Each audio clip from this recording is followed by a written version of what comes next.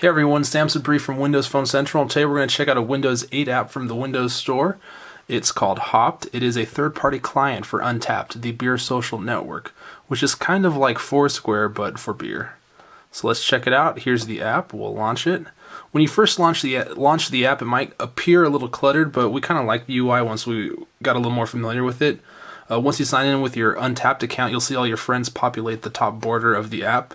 You can see their activity right here. You can see local pubs and what's happening around you, and you can see a map of that action. If you want to check in or discover beers, you just scroll to the left and you can browse for beers or search for them by searching for them. You can tap them, and right here this little section will load the information about it, so you can see the Big Deluxe from Ritual Brewing Company, read about it, see the average rating.